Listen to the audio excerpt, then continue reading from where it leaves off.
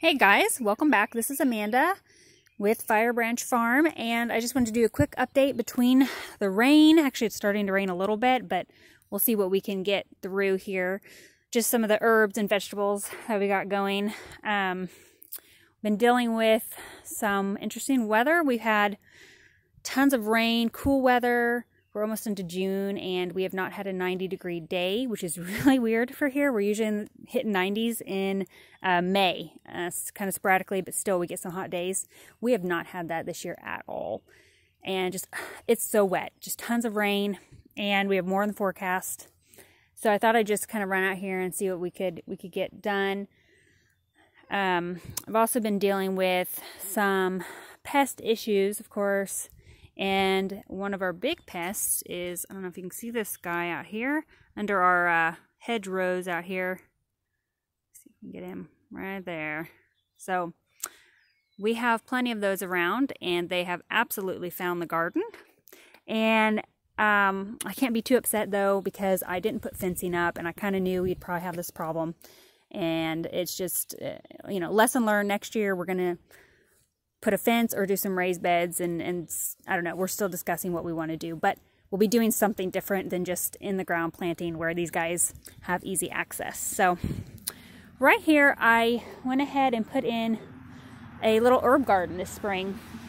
This was just loose rock around this center pathway here. We just had loose rock all around the side, and I really hated it.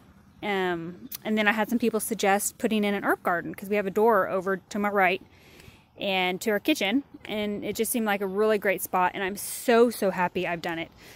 Now, a lot of these are annuals. I'll have to kind of replenish this herb garden every year, but that's okay. You know, I'm going to harvest a lot. I'm going to dry it. I want to do a lot of stuff for teas and different things like that.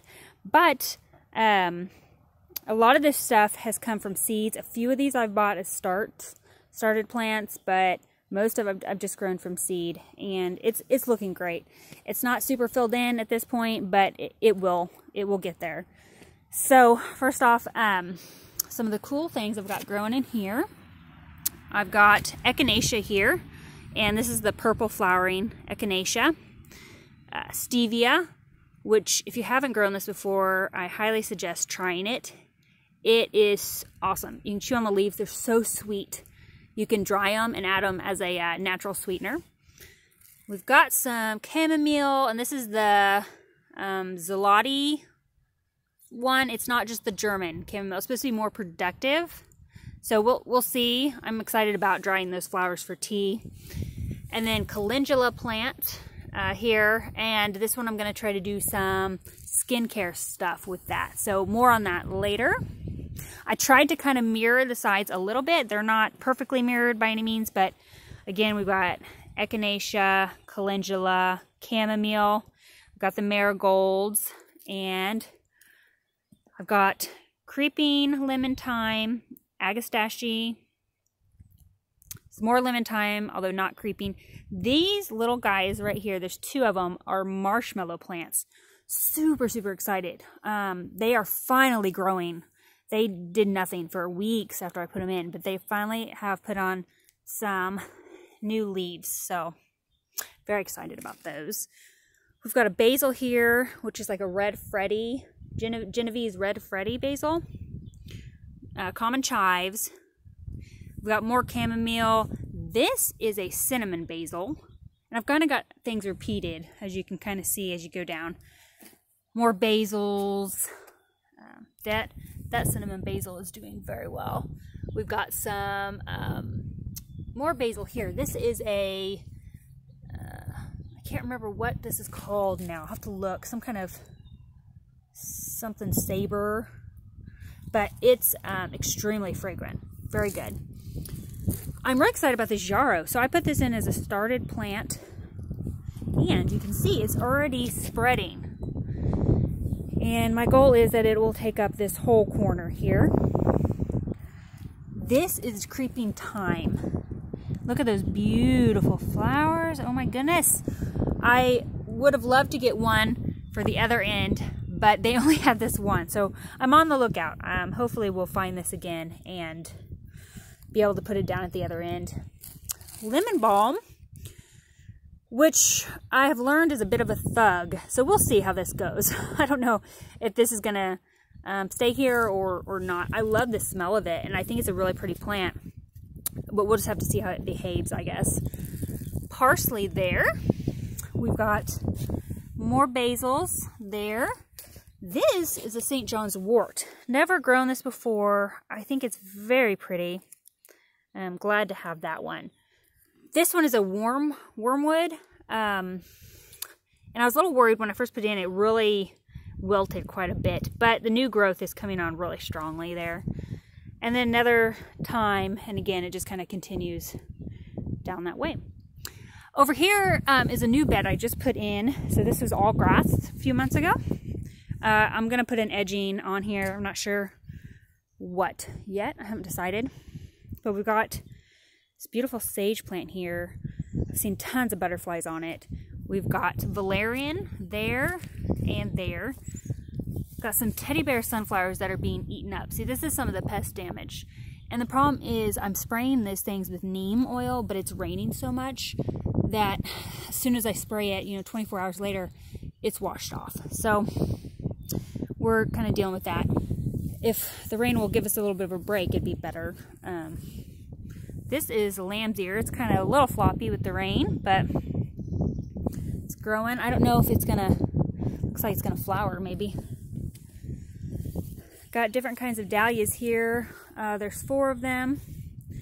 And then zinnias, a poppy that has a beautiful flower. Finally, look at that. All the others that it's put out since I have planted it have kind of looked rough and have not, just, they've dropped petals really soon. I think it's the weather. Some other little ground cover there, snapdragons, coreopsis plant. This one's called Nana. Very pretty. And this is a cat's mint called cat's pajamas. So that's a nepeta plant, which I've taken some cuttings off of this, hoping they'll take, and kind of want to put a few more in here. More calendula. This one is growing really good. Oregano, strawflower. Again, you can kind of see I've had something eaten on them. Some more zinnias there, and another lemon balm, which again will get harvested completely by end of season. This is a tricolor sage. It's a really pretty plant. And these are some more dahlias here. These are some smaller varieties. They will not get super tall. That's it for this area. Oh, I do have some lavenders here. I'm trying to keep them out of rain, so I have pushed them back against the house. They are doing okay. I'm happy.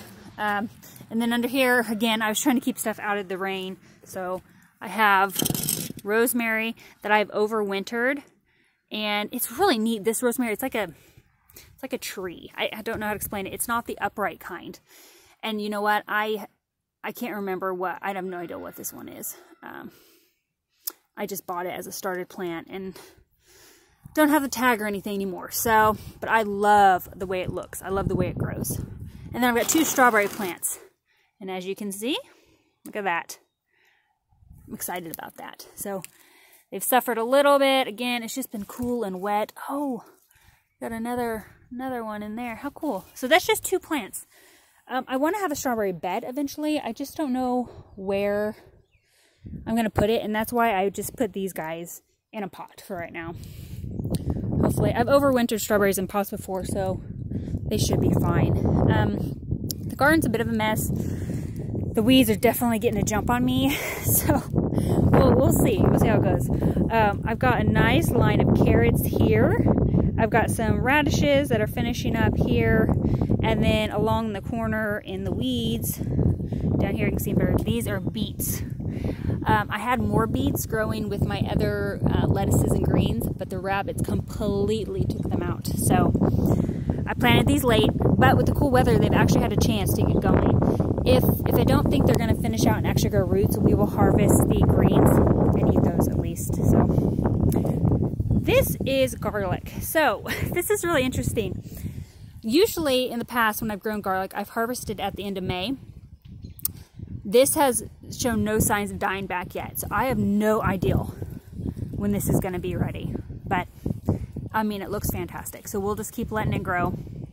That is just a variety I got from Walmart because I waited way too late to order garlic from some of the other sources. And so I went to Walmart and just got some organic garlic cloves and I stuck them in the ground. This fall I will be doing a ton more and hopefully ordering early enough to try some really cool varieties. This is some more lettuce I put in. It was just a mixed kind of bag lettuce seeds that I got, and it's looking great. I'm really surprised. I put it in late, but again, our weather's been so cool that it's just like this stuff is growing fantastic. More carrots here. I did not thin them out, as you can tell, but that's okay. I'll probably go through and eat some of these as babies. Again, I actually wasn't sure that these would even grow. Our soil is it's so heavy, and especially now that it's been so wet. When this stuff dries on the top, it's like concrete. It like gets hard and cracked and it's terrible. We did amend some of the garden out here, but I did not amend up here. So again, next year we'll be doing some different stuff. We'll see. But I'm just thrilled that some of them came up at all. We've got burdock, maybe 3 of them here. Never ever grown these. So we will see. You grow them for the roots. Got a couple of dill plants that are super, super happy. They look fantastic. And another lemon balm back there. Here I've got some peas, and let me back up here. So I did kind of this structure of these stems, and they are growing. So here they are. I keep wondering if I should harvest them for just shoots, because I keep thinking they're not going to produce peas because it's going to get hot. But they are still growing, looking great, so I have not harvested them for shoots, and we're going to wrap that one up. But we'll see. It's all just trial and error at this point. This has been a very weird year. So, and I've never grown peas before, but I love it. And next year I want to do more sets of this kind of structure with these kind of sticks. And I'm hoping that if I get it right, I'll have this whole thing grown up with peas and actually be able to harvest them as probably snap peas here. Again, we usually get pretty hot quickly, so I don't anticipate maybe growing them out for actual little peas to eat. But got a couple peppers, jalapeno. They've suffered a little bit here and there, starting to put on a little bit of a flower. This is a poblano, and it is absolutely flowering. So we had some hail come through about a month ago, and this had a little bit of buds on it, and the hail knocked it all off. So these are violet sparkle sweet peppers, and that's a lot of hail damage. Most of that is what that is. That's why this one is like missing leaves here. The hail knocked some of the stems off, but finally we've got some good growth. It's just been so cool for them. They've just not been growing, but they're trying. We've got an eggplant here. Again, we've got some damage there, but looking good to me. I have not grown eggplant before. It actually is setting some flowers. That's awesome. These are borage. Oh, look. I didn't even see this until now. Oh, how pretty. Love it. I had to put this cage around them because, as you can see, that's rabbit. And that was overnight. I mean, they went from looking perfect to being chewed up. So, lesson learned. Now I have a cage around them. And these are bush beans, green beans. I got 2 short rows. Almost everything came up. There's a little blank spot right there for some reason, but I planted the whole pack. These are contender beans that I got from Baker Creek. And then we got some ground cherries here. Got a very tiny one. We've got a big one here that is looking fantastic. The difference is this one stayed inside my house a lot longer. And that one down there. And then this one that's had some bug damage. But got a nice strong middle leaf there. Were planted out early. And actually right when I planted them out, we had 4 or 5 days of rain. And the temperatures dropped. So I'm just thrilled they're still here. But we do have this one. This is a first year thing for me again. Look at that. It's got a flower in there. It's cool. I'm excited about those. And here's my greens bed. I've got a very little cauliflower coming in. Again, I don't think it's going to produce a big old head. It's a tiny plant. We've had hail damage and everything else on these, but I am going to eat that little cauliflower. We got dinosaur kale here. That's what these are. And then I've got one little scarlet kale coming late to the party. These are all my tatsoi, which are now flowering out. I think they're very pretty though. It's flowering out.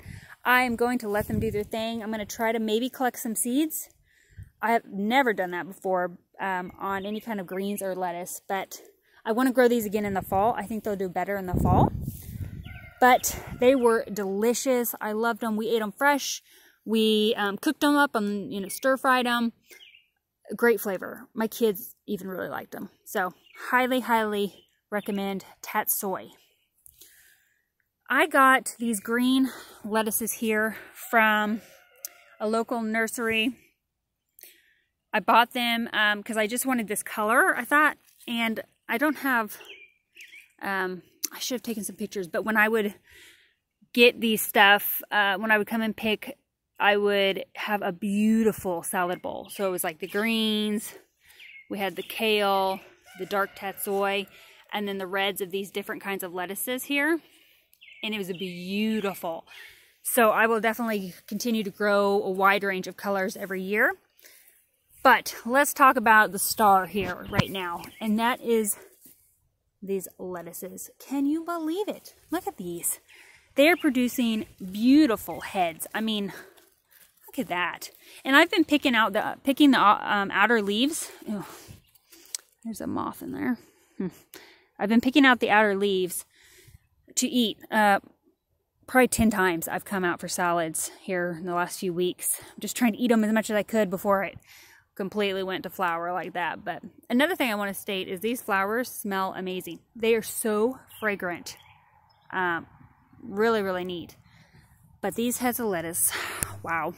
And this one is the one, its name is in French, I believe. But it is, I think it translates into 4 seasons lettuce. So I will be growing these again. Amazing. Beautiful, beautiful. I could harvest these whole things right now, these whole heads of lettuce, and they're gorgeous. They have great crunch to them. Beautiful on the plate and highly productive. Very impressed. Here we've got rocket. This is a arugula. It's wild rocket. It is also going to flower, as you can see there. Yep. They also smell amazing. I'm just impressed. I have still been eating on this rocket, and to me it hasn't changed the flavor. It may be a little bit more pungent, but they're pungent to start with. I mean, it's like a peppery, but I love it in the salad bowl. It adds so much flavor. So I'm going to grow all this again in the fall. I think they'll last a little longer in the fall. And then I threw in some late radish seeds here. So we'll see if those get a chance to. There's a few more there. And that's where I had harvested all the previous radish. And my lovely bunnies had taken out all my beets that were there. So back here we've got some pole beans. These are these Cherokee Trail of Tears. Pole beans are black. This seed is like 3 years old. I threw just a little line of it there. We had a few there that kind of stunted there in the middle. They're there, but not growing great.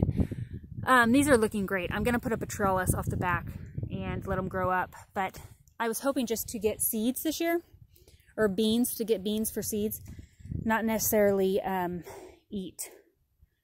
enough to eat, but just get some fresh seeds to start with next year. And this is just an experiment. These are potatoes. I had a few potatoes that were sprouting, a bag of them. I just threw them in the ground. I don't usually grow potatoes. My dad grows a ton of potatoes and onions, and he just gives us, you know, bags full every year, so I don't typically grow them. But I thought, what the heck? These are sprouting. I'm going to just throw them out or put them in the compost pile or plant them. So I planted them. They came up. I probably need to come and mulch them, start kind of mounding them up a little bit. It's been cool enough. I wonder if they will actually have a chance to produce something. So that's kind of exciting. Okay, in here, amongst the weeds, I've got some more valerian. There's some more. There they are. In there. And then this is a lovage, or lavage, maybe lovage plant. It's an herb. It says that you can use the stalks like celery and the leaves like parsley. I planted a lot of these, so there, that one is doing awesome. So these do not get full sun.